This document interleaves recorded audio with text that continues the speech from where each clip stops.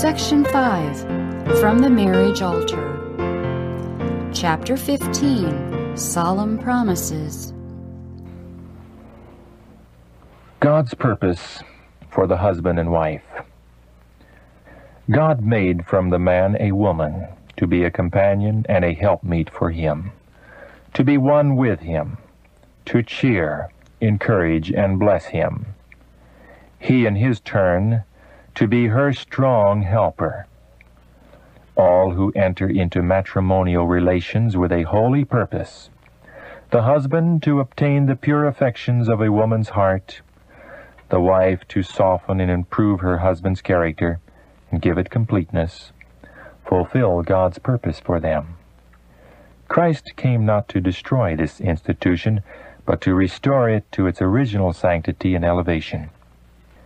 He came to restore the moral image of God in man, and he began his work by sanctioning the marriage relation. He who gave Eve to Adam as a helpmeet performed his first miracle at a marriage festival. In the festal hall where friends and kindred rejoiced together, Christ began his public ministry. Thus he sanctioned marriage, recognizing it as an institution that he himself had established. He ordained that men and women should be united in holy wedlock to rear families whose members, crowned with honor, should be recognized as members of the family above.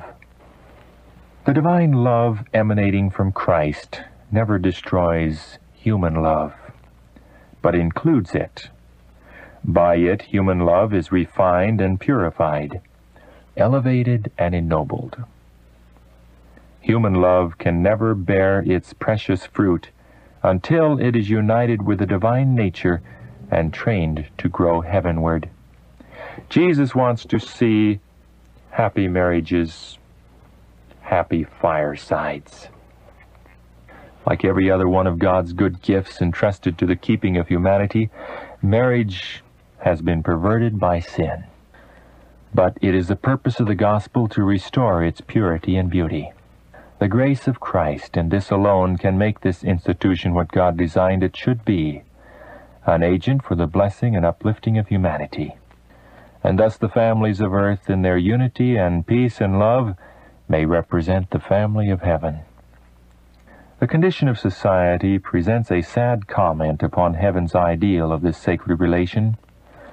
Yet even for those who have found bitterness and disappointment, where they had hoped for companionship and joy, the gospel of Christ offers a solace. The Scriptures state that both Jesus and his disciples were called to this marriage feast at Cana. Christ has given Christians no sanction to say when invited to a marriage, "We ought not to be present on so joyous an occasion."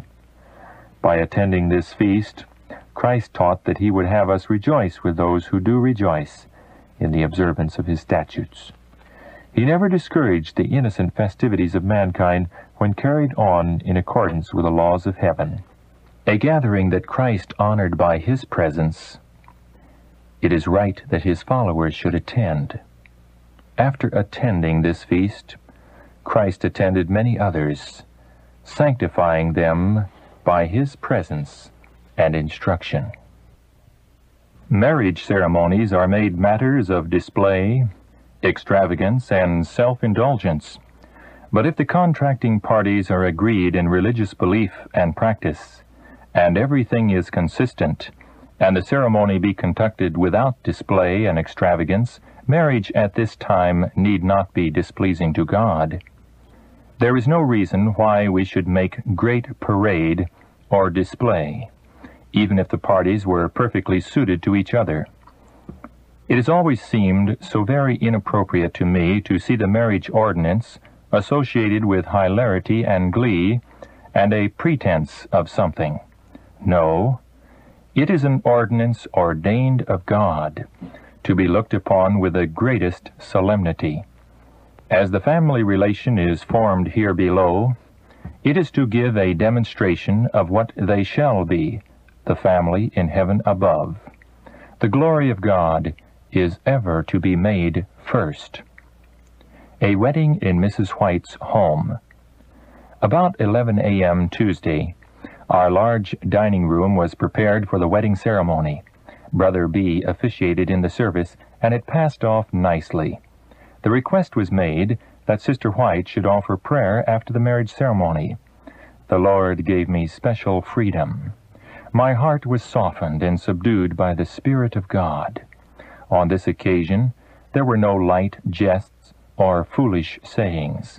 Everything was solemn and sacred in connection with this marriage. Everything was of an elevating character and deeply impressive. The Lord sanctified this marriage, and these two now unite their interest to work in the mission field, to seek and to save them that are lost. God will bless them in their work if they will walk humbly with Him, leaning wholly upon His promises. The blending of two lives. These are remarks by Mrs. Ellen G. White on the occasion of a wedding ceremony at Sanitarium, California, in 1905. This is an important period in the history of the ones who have stood before you to unite their interest, their sympathies, their love, their labor, with each other in the ministry of the saving of souls. In the marriage relation, there is a very important step taken, the blending of two lives into one. It is in accord with the will of God that man and wife should be linked together in His work, to carry it forward in a wholeness and a holiness. They can do this. The blessing of God in the home, where this union shall exist, is as the sunshine of heaven, because it is the Lord's ordained will that man and wife should be linked together in holy bonds of union under Jesus Christ, with Him to control and His Spirit to guide. God wants the home to be the happiest place on earth, the very symbol of the home in heaven. Bearing the marriage responsibilities in the home, linking their interest with Jesus Christ, leaning upon His arm and His assurance, husband and wife may share a happiness in this union that angels of God commend. Marriage does not lessen their usefulness, but strengthens it. They may make that married life a ministry to win souls to Christ, and I know whereof I speak. Because for 36 years my husband and I were united, and we went everywhere that the Lord said, "Go." In this matter, we know that we have the commendation of God in the marriage relation.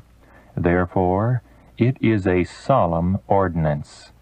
And now, I can at this time take by the hand this our brother, and we take by the hand you, his wife, and urge you to carry on the work of God unitedly. I would say, make God your counselor. Blend together. Counsel to a newly wedded pair. My dear brother and sister, you have united in a lifelong covenant. Your education in married life has begun. The first year of married life is a year of experience, a year in which husband and wife learn each other's different traits of character as a child learns lessons in school. In this, the first year of your married life, let there be no chapters that will mar your future happiness. My brother, your wife's time and strength and happiness are now bound up with yours. Your influence over her may be a savor of life unto life, or of death unto death. Be very careful not to spoil her life. My sister, you are now to learn your first practical lessons in regard to the responsibilities of married life. Be sure to learn these lessons faithfully day by day. Guard constantly against giving way to selfishness. In your life union, your affections are to be tributary to each other's happiness. Each is to minister to the happiness of the other. This is the will of God concerning you. But while you are to blend as one, neither of you is to lose his or her individuality in the other. God is the owner of your individuality.